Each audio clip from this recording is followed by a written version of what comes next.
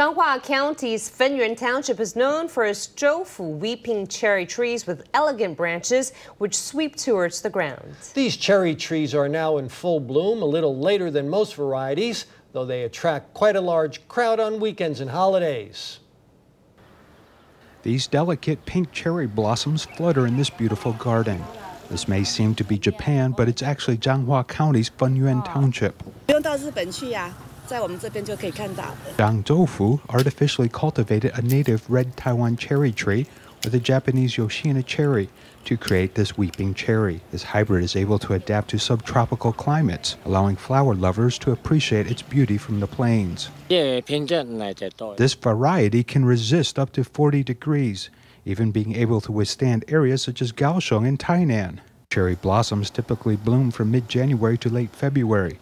This year, however, cherry blossoms began blooming later in March. These weeping cherries bloom towards the end of the season, with their blossoms retaining moisture along with their beauty, while other cherry blossoms have already finished blooming.